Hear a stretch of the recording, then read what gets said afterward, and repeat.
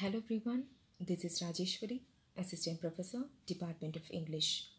In today's class, we will discuss a sonnet, sonnet number 116. It's written by William Shakespeare. Let's see about the poet first.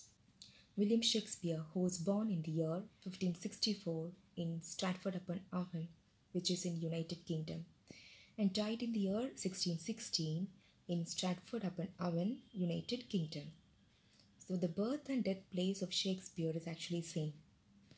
Shakespeare was an English playwright, poet, and an actor who was widely regarded as the greatest writer in the English language and the world's greatest dramatist, who was often called as England's national poet and the Bard of Avon. Bard means the poet, so the poet of Avon. Shakespeare's contributions to the world of literature are 37 plays, 154 sonnets, and 3 long narrative poems. These are his contributions to the literary world. Sonnet. What does it mean by sonnet? Sonnet is nothing but a poem of 14 lines. 14-line poems are what we call sonnet.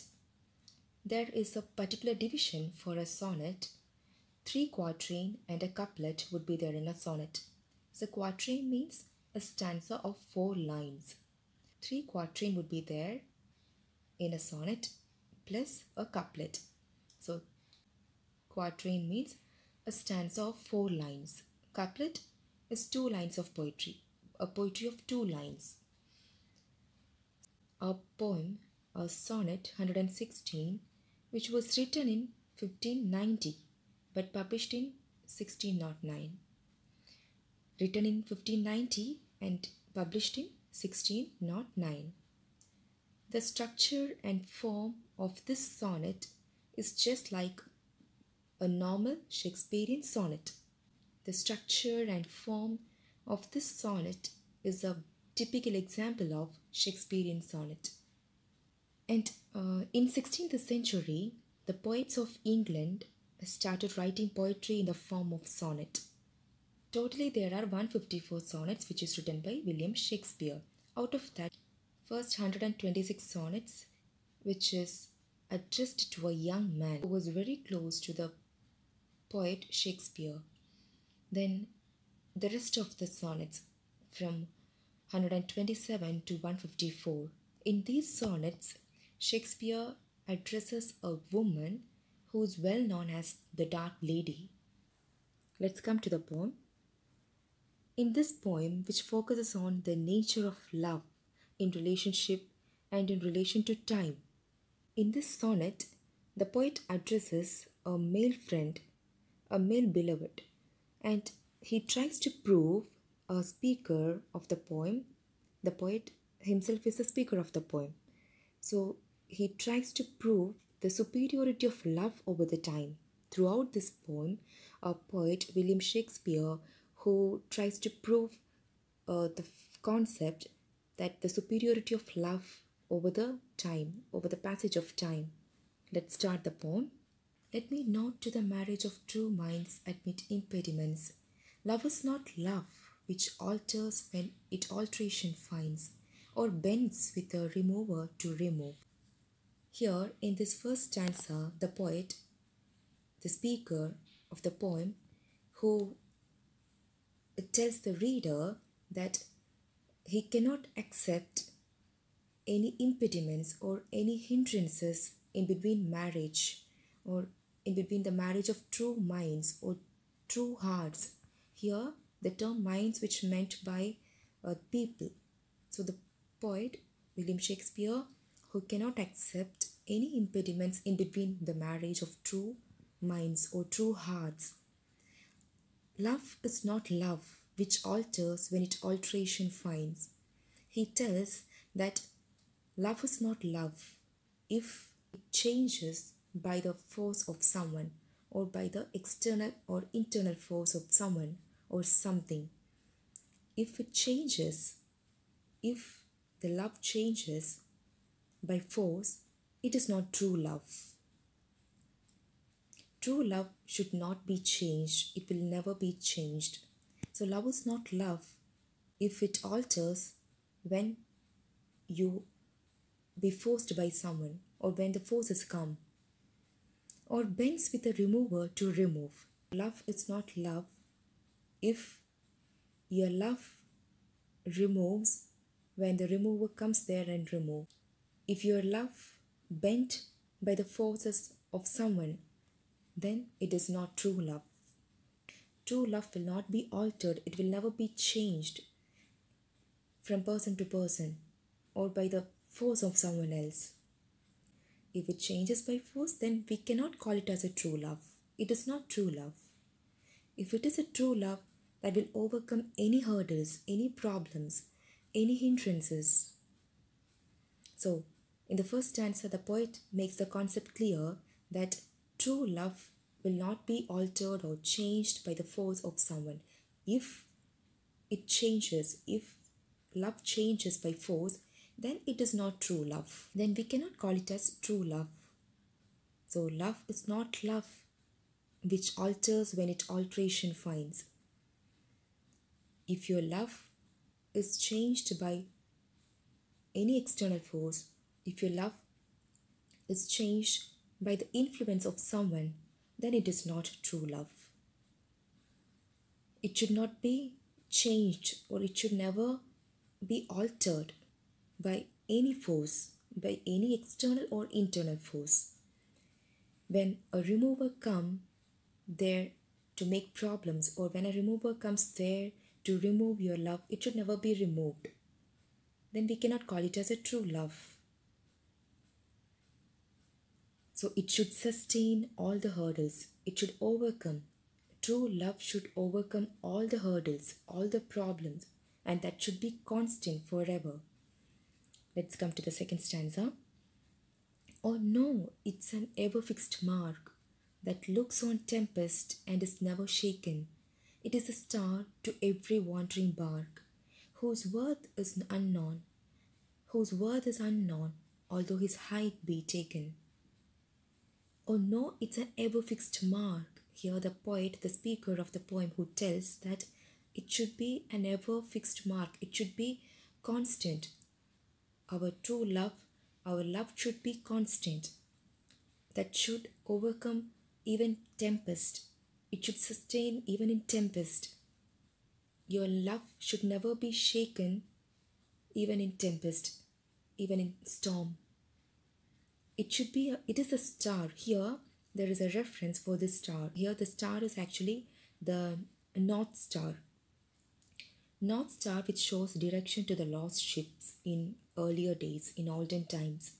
Actually, the axis of Earth is pointed almost directly at this North Star. So during night, North Star doesn't rise. Actually, this North Star doesn't rise or doesn't set.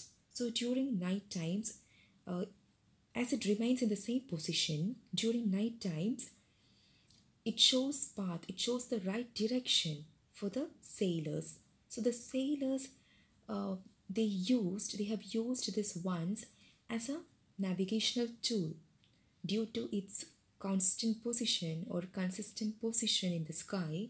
At one time, sailors used this North Star as a navigational tool. So during day and night, this North Star remains in the same position in the sky. It remains the same and in the same position in the sky, or the same spot in the sky.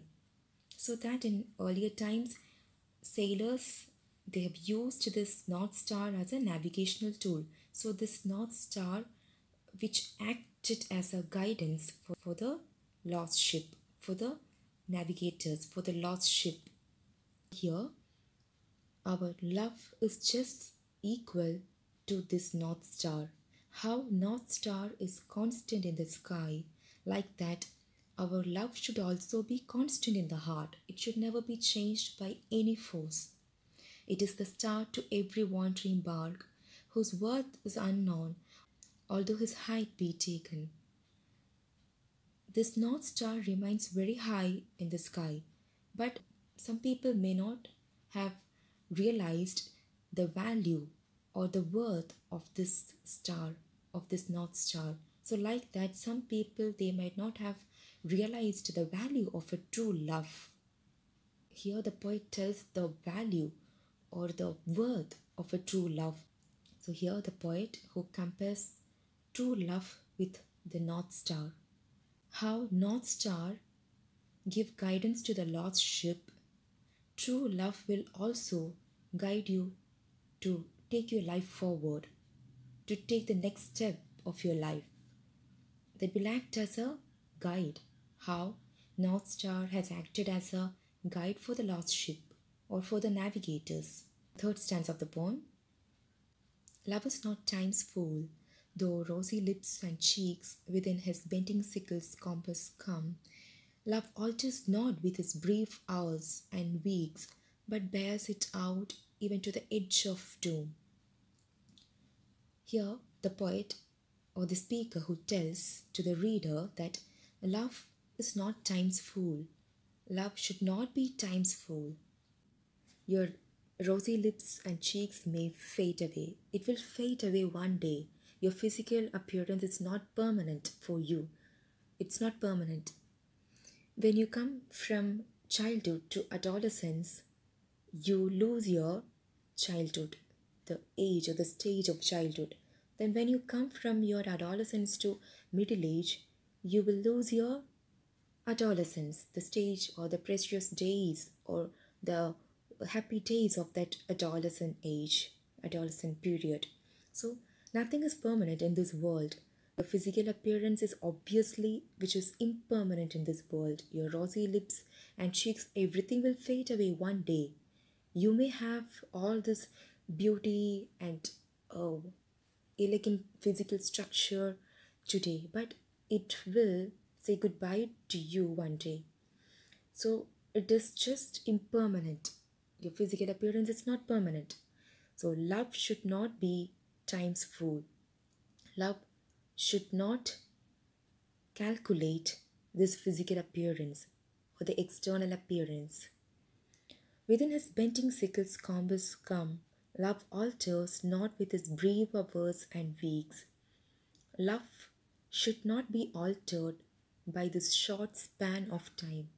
Our human period is actually, we have only short span of time to live in this beautiful world. Not even exactly 80 or 90. Sometimes we may cross 80, 90, not sure. So anyway, we have only a short span of time to live in this beautiful world. So in this brief hours or in this short span of our time, we should never change our emotions from one person to another. In this short span of our time, in this brief hours or in this short span of weeks or months or years, your love should be constant. That should never depend, or that should never be altered by the influence of time or the person. It should never be influenced by any external force or by the passage of time. Time may pass, days will pass, or time may pass, but the emotion or the feelings what we have to a particular person, that should be constant, that should never be altered by the influence of time. So love alters not with its brief hours and weeks. Love should not be altered by the influence of this short period of time, by the influence of these brief hours or short weeks, but bears it out even to the edge of doom. But instead of being influenced by any external force, your love should be constant, that should sustain till the end of the world's existence. Doom means a doomsday. In religious belief, the last day of world's existence is what we call by this term doomsday. So your love should be constant even till the end of, or even till the last day of this world's existence. The last two lines of this poem, that is the couplet of this poem. If this be error and upon me proved, I never write nor no man ever loved. And this is exactly to the readers. These couplet is for readers he has written. He tells to the readers that if you feel which is error, if you feel that is error, if you feel what he told you throughout this poem is error, then you prove me. You prove me. And if you prove me it is wrong, I will never write. And I can say that, or the poet can say that, no man ever loved anyone. No man ever loved any woman. Or no man or no one ever loved anyone. This is how the poem ends. So, throughout this poem, the poet tries to show the superiority of true love over the passage of time. He tells that no one cannot be proved that it is wrong or it is error, because this is the place of true love. This is how a true love should be. This is how a true love should be. This is what we call a true love. This should be a true love. This is what the poet or the speaker of the poem, William Shakespeare, who explains or who portrayed clearly, crystal clearly throughout these lines. Themes of these poems are love versus time, the concept of true love, love as a source of guidance. We have seen all these themes in the poems, love versus time. So, love should not be altered or should not be influenced by the passage of time. The concept of true love is also well portrayed here. It should never be altered by any external force or by any internal force. Love, he portrayed the concept of true love clearly. And what should be a love? How should be a love? Then, love as a source of guidance. Here, the poet who tells that true love will guide you to take your life forward, to take your life ahead. So, like how the North Star give guidance to the lost ship, how North Star acted as a navigational tool, true love will also guide you as a North Star to take your life forward. So that's all today. Hope you all understood. Thank you.